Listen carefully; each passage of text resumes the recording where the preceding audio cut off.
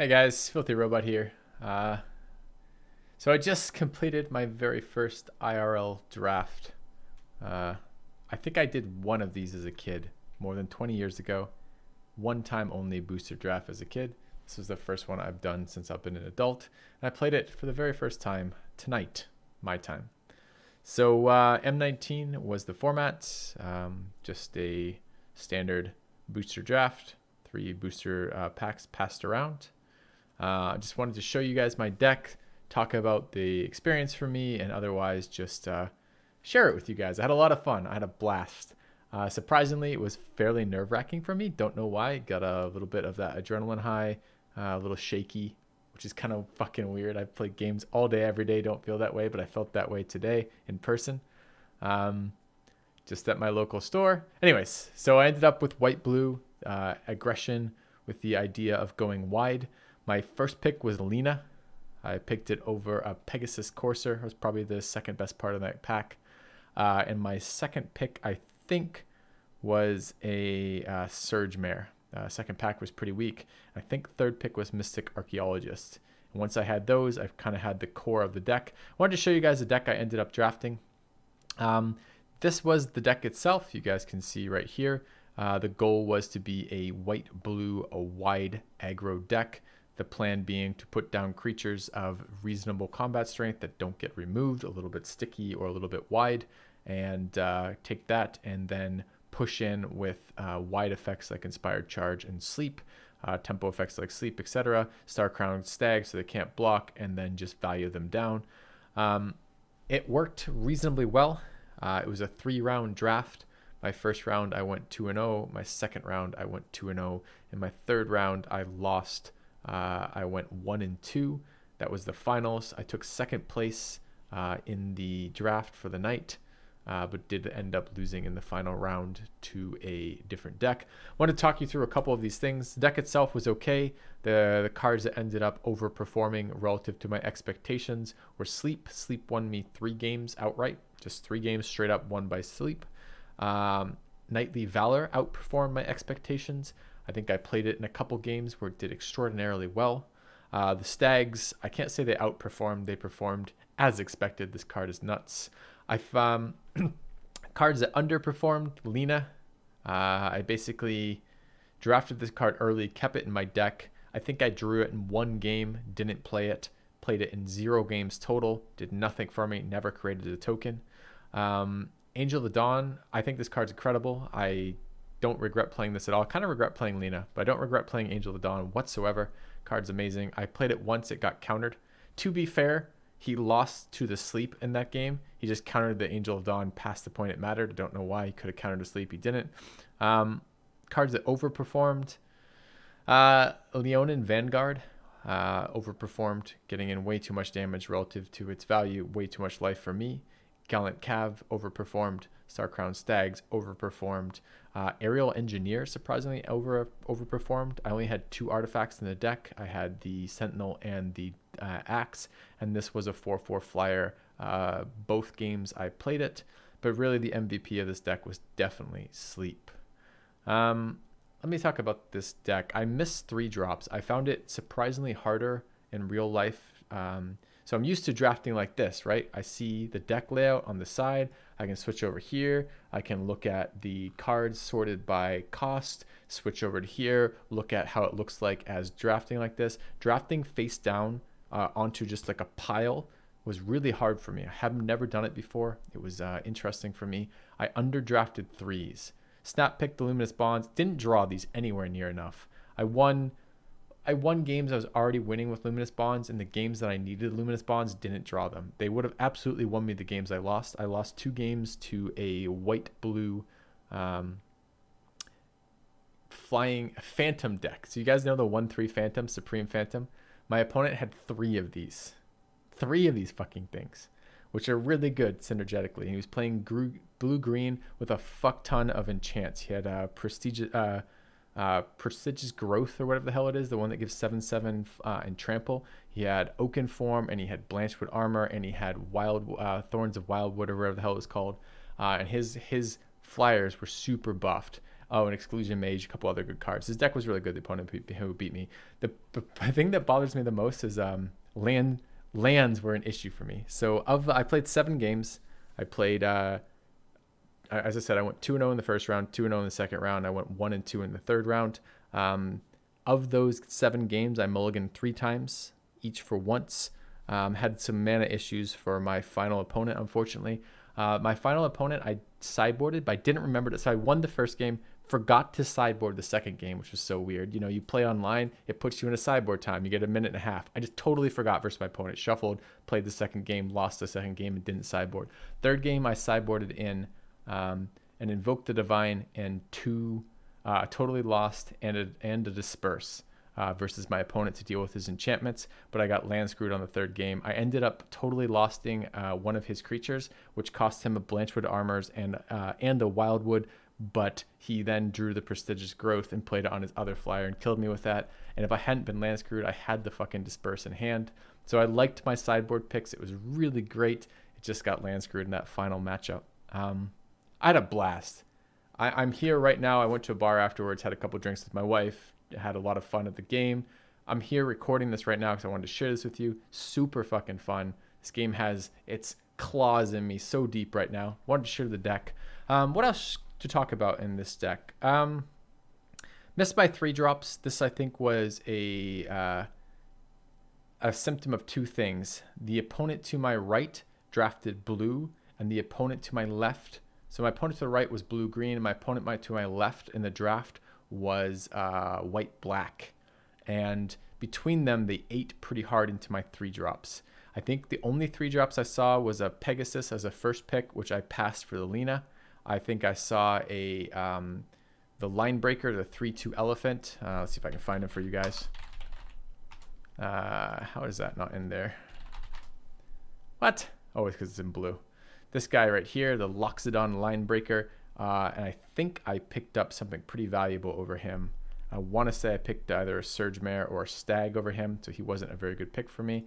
And other than that, I really didn't see a lot of 3-drop creatures. I ended up picking the Sentinel pretty much for artifact synergy and just to have a 3-drop. At some point I looked through my deck, I'm like, where the hell are my 3-drops? What am I going to do with this? So that was a little bit painful. There were a lot of games where I opened, and it was open with a 1 or sometimes a 2, pass 3, and play 4. Gallant Cab overperformed if I had to pick another card for that. This card was on 4 a lot. Stags at 4 a lot. But I missed those 3-drops. This deck missed the 3-drop aggro pretty hard.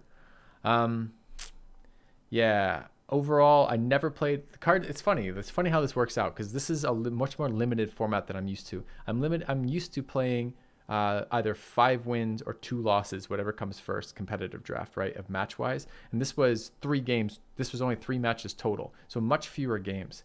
I only drew Lena once, never got to play her. I drew Inspired Charge a number of times and never got to play it. Twice I had it in my hand and didn't have white mana to play it. I won both those games, but it was still annoying. I ended up with my mana base with 8 islands, 7 plains, and 2 meandering rivers. The thought process for me was I wanted to play Surge Mares early, and I did get to play Surge Mare every time I drew it, but I wasn't able always to play Inspired Charge. Maybe I should have tweaked that, maybe not. As I said, Sleep overperformed, played that a lot. Snapping Drake was pretty good for me. Sentinel was fine. I won a game with the Sentinel. Mystic Archaeologist drew me 2 cards total. I played it on curve twice. It drew me cards once in one of those games.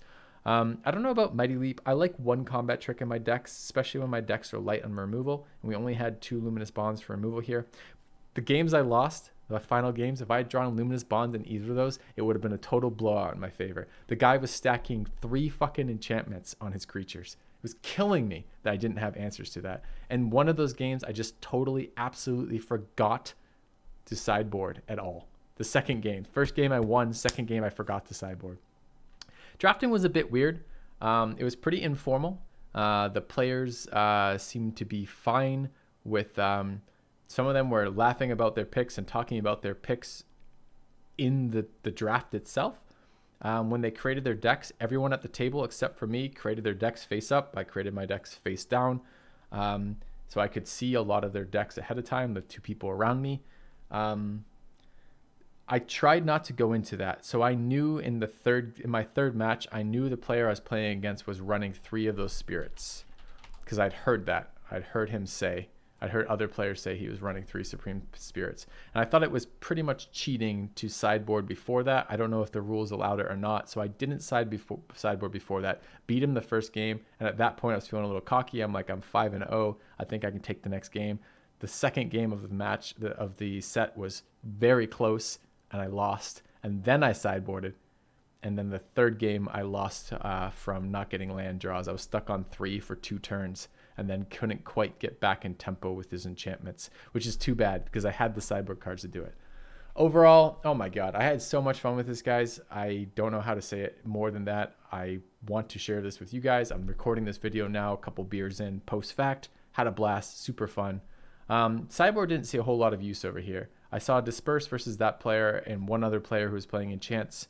There weren't 2 Essence Scatters. I don't know why I have 2 there. I only had 1 Essence Scatter. I never sideboarded Essence Scatter, and I sideboarded Invoke the Divine in versus him and a player who I suspected was running lots of disables. Didn't do me any value, never played the card. Sideboarded a second Uncomfortable Chill in versus one player. Did get a little bit of value out of that. Make a Stand also blew. That outperformed as well. This card is amazing. I blew a player out entirely where he attacked into me on what he thought was basically either a winning attack or an attack where he would wipe my board, and I killed 3 of his creatures for none of mine and then killed him 2 turns later. Because of that, this card overperformed. Uncomfortable Chill I sideboarded in once. Dwarven Priest I sideboarded in twice versus decks that were otherwise aggressive. Never sideboarded in the Inspired Charge. Sideboarded in the Totally Lost versus the guy who was running heavy enchantments. Druid played it. It did well for me, but it wasn't quite enough when I got stuck on lands twice. Overall, I liked the deck. I was surprised. In-person drafting was slightly different than drafting versus bots. I got some really weird things. I got a Meandering River, second to last pick. I got a Aerial Engineer, second to last pick. I got Luminous Bonds on like pick 4 or pick 5 out of a pack. I got Angel of Dawn on like pick 4. I got Stag on like pick 6 or 7.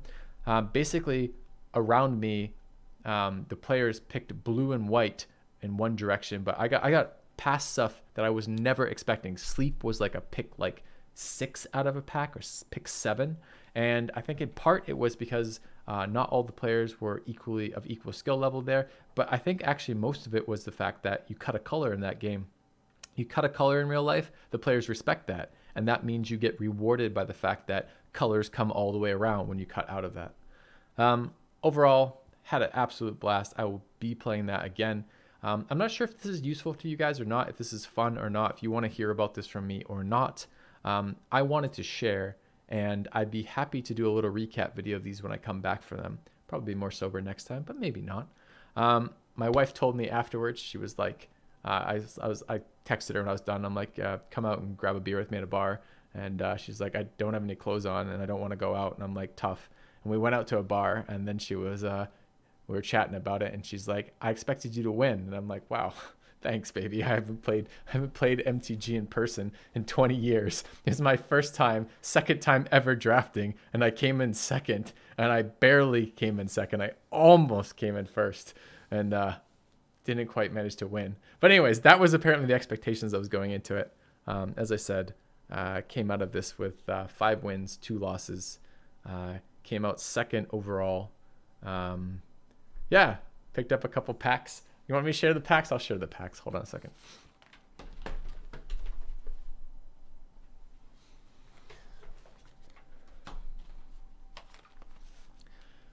Two packs were the reward for coming in second. The first pack was a... How do I do this on... Can I do this on stream? I don't know if I can do this spreading this. All right. Tolarian Scholar, Act of Treason, Knight's Pledge, Uncomfortable Chill. It's a bit weird doing this in camera. Hired Blade.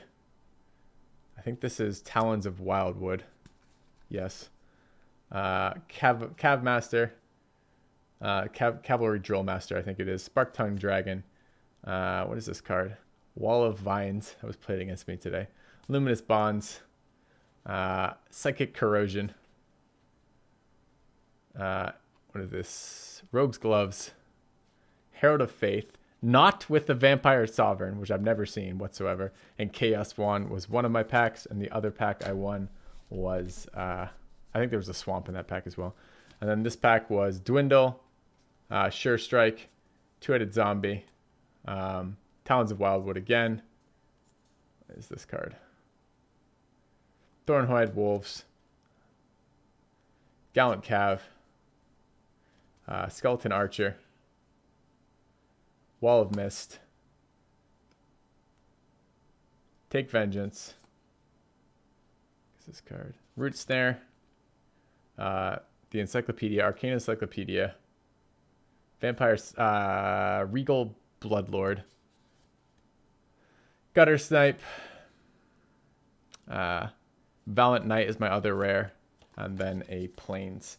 So pretty unexciting packs to open as rewards. But overall, still a really, really, really good time. I'm absolutely going back next week. It was different playing in person. I don't think I made too many mistakes in person.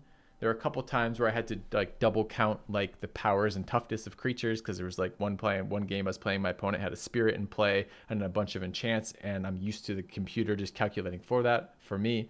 There were a couple times where where I just didn't do the phases totally correctly, but mostly it was okay. The players were friendly, not massively friendly, but not unfriendly either. I don't think I was corrected on anything too much. Overall, pretty good. Anyways, guys, just wanted to do a quick recap while this was fresh in my head to pass this on to you guys, let you know how that experience went for me, and just keep you up to date. So thanks for watching. Hopefully you enjoyed it, and hopefully you're enjoying the Magic the Gathering content because this game has me hooked right now. So anyways, thanks for watching. See you soon.